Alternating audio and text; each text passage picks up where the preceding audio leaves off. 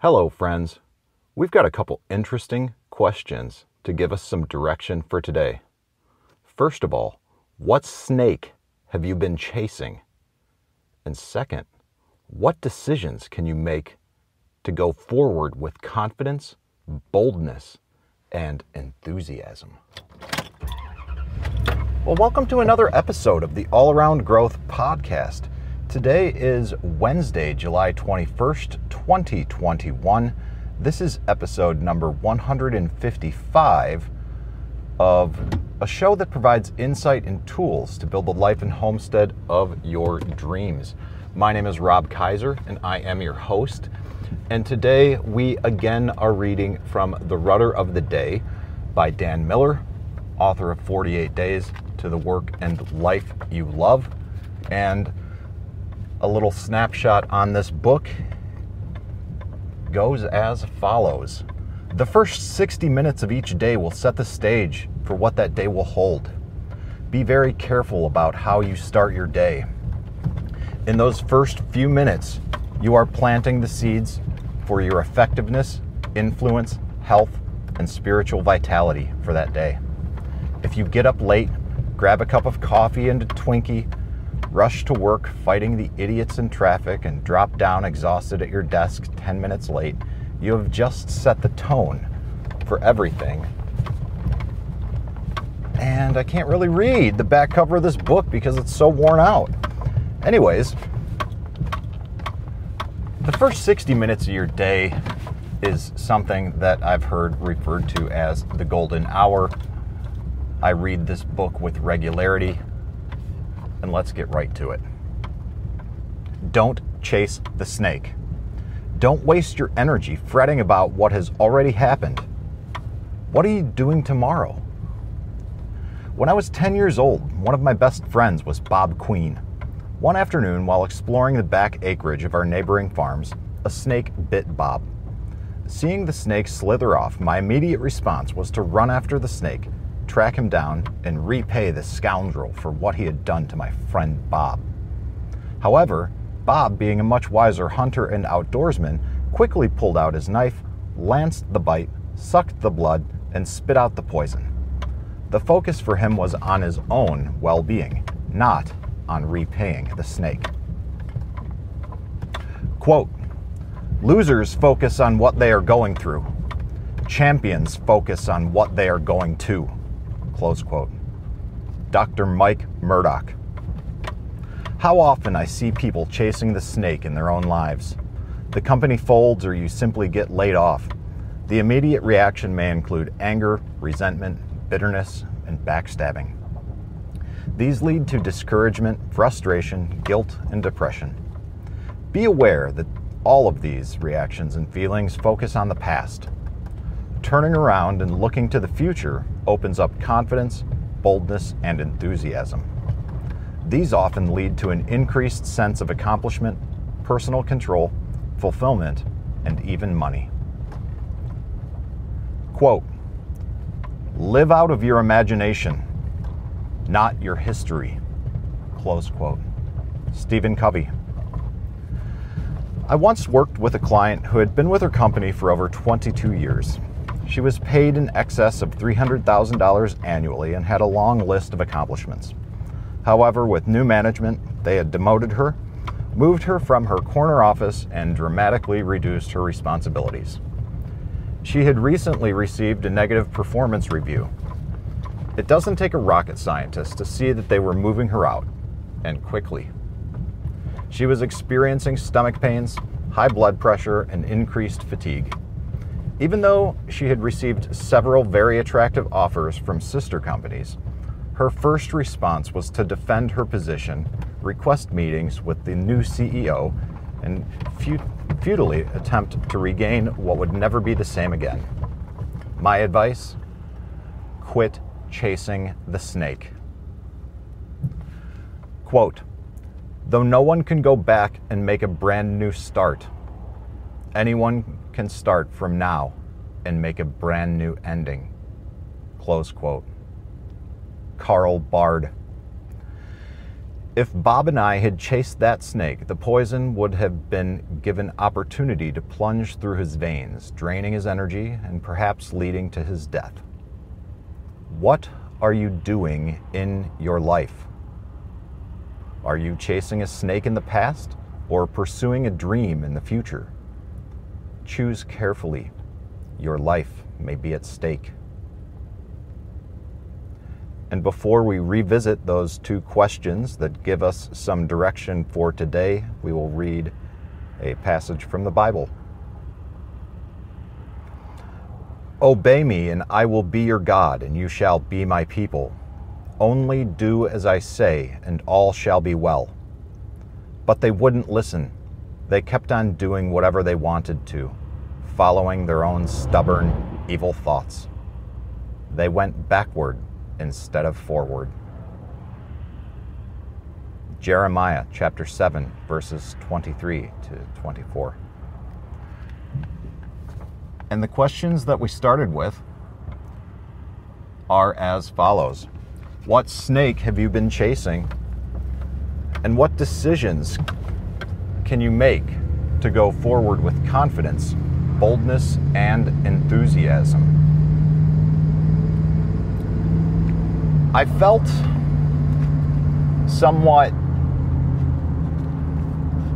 challenged when I read this morning. And I debated on not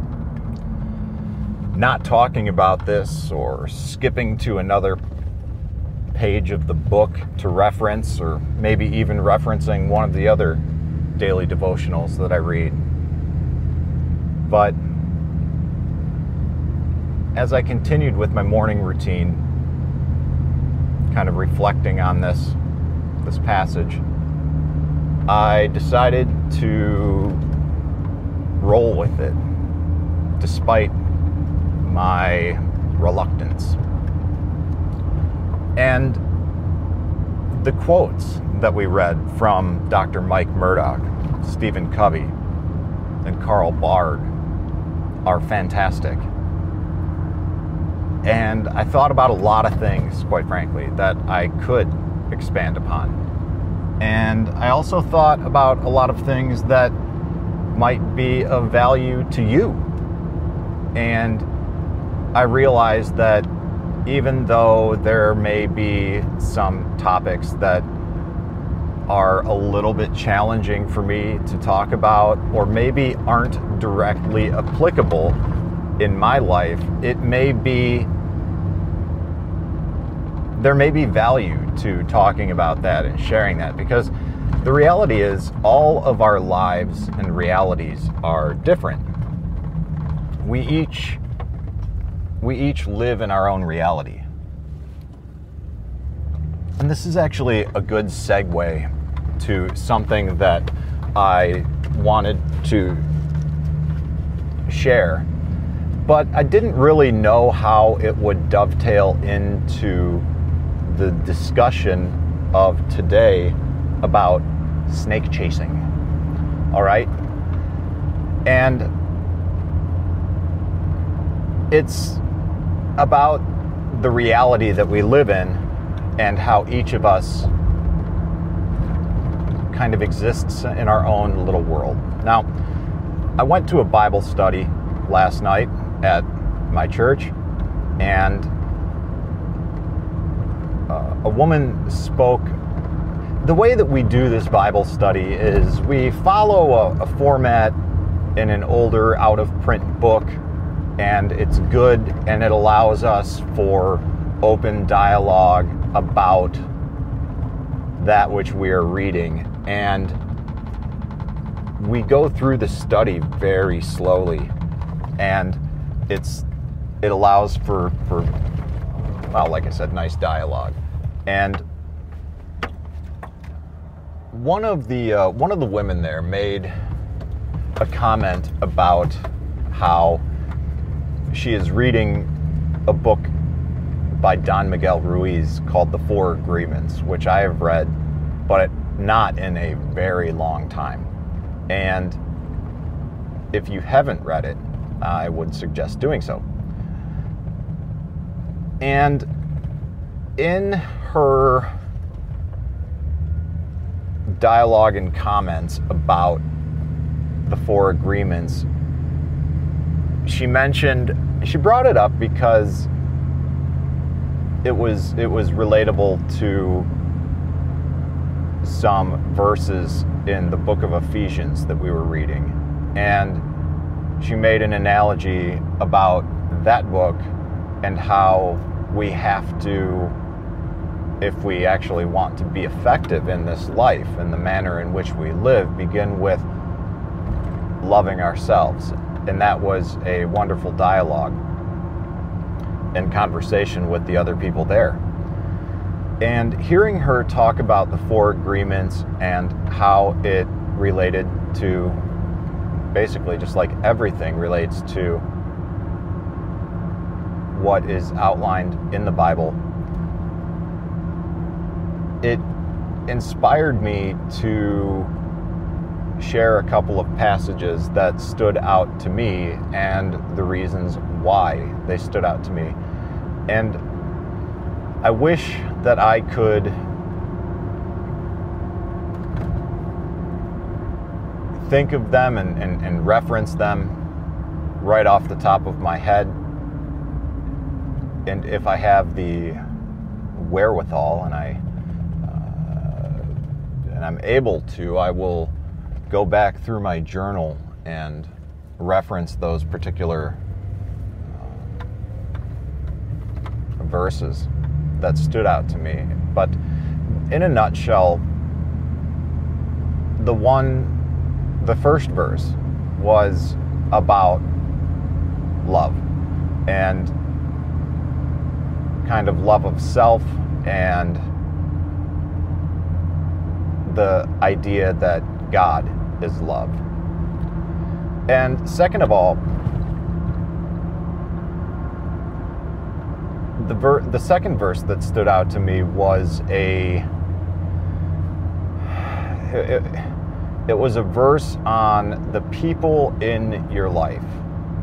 And I shared that oftentimes I am surrounded by negativity, either negative people, or it doesn't even matter what the specific context of the negative environment I find myself in. What does matter is that I told people that I firmly believe that we are the sum total, if you will, of the 5 people that we spend the most time with. And there's a quote about that by Jim Rohn. I'm kind of paraphrasing his quote. But I also believe that the more time you spend around negative people, whether we deliberately try to do this or not, the negativity and the behaviors of the people that we are around the most have a tendency to manifest in our own behaviors, and we have a tendency to take that which we observe and oftentimes do not like and then project out the same thing on others. And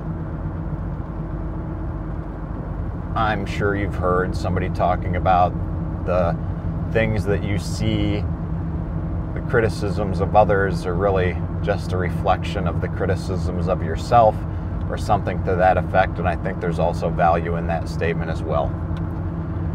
And if you are surrounded by negativity, or you have some in your life and you feel as though you are dwelling on that more often than you should, my suggestion is to go out of your way and find positive people to be around. And that might include doing things that extend beyond your comfort zone, like trying to find a church home, getting involved with your community through volunteer organizations, both. There's so many positive aspects about my involvement in the church over the past few years and learning about its involvement in the community that I can't highly recommend it enough. And you don't have to be a Bible-thumping spiritual person to engage in this behavior and promote the benefits of attending a church. That's another subject for another time, but making a concerted effort to spend time with positive people, people who lift you up, is important if you want to move beyond the negativity in your life. It's important because it's very easy for us to fall into these habits and patterns, and by making that concerted effort to go out of our way to spend time with people we admire, people that are positive, people that we want to become more like for whatever reason, then we are actively taking steps to actively reprogram and repattern our minds and our lives. And to kind of summarize, what snake have I been chasing? Well, there are some negative components and aspects of my life that have been that way for quite some time. Years, perhaps. And I have continued to encourage or try to create an environment which would facilitate positive change. And recently, I've discovered that I can make decisions to go forward with confidence, boldness, and enthusiasm, and which is the second question. What decisions can you make to go forward with confidence, boldness, and enthusiasm? Well, Dan wrote about how often he sees people chasing the snake in their own lives, and how oftentimes we react with anger, resentment, bitterness, backstabbing. Maybe it happens in your life too. The bitter resentment, the talking behind people's backs, just the overall creation of an environment of toxicity. You know what I'm talking about. But it doesn't need to be that way. It doesn't need to be that way at all. So, in closing, are you chasing a snake in the past or pursuing a dream in the future? Choose carefully.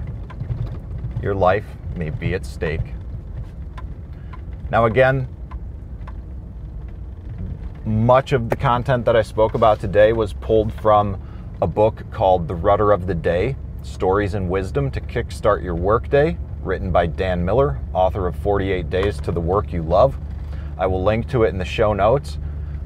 I wish I could take credit for it, but I cannot. Most of what I talk about on this show is inspired by, motivated by, and sourced from other people. I do not have a whole lot of original content, but I'm simply sharing what was so freely shared with me. And I hope that it's of value to you because, well, what we're all trying to do is build the life and homestead of our dreams. And by creating the community that maybe we don't have in our own lives with each other is part of the way that we can obtain the things that we lack. And part of the way that you can grow and participate in this community is going to t.me/allaroundgrowth. That's a group that's growing on Telegram. And we would definitely encourage you to join us there. More of the conversation that takes place here takes place there. And if you like what you hear and you are interested in supporting the show, there are a couple things that you can do. First of all, share it with someone else. Share it with a friend, a loved one, family member. If you think it might benefit them in some way, shape, or form, send it their way. If you don't want to send it direct, share it on social media. There's also a few links in the show notes that you can click to rate and review the podcast if you're an Apple podcast listener or use iTunes.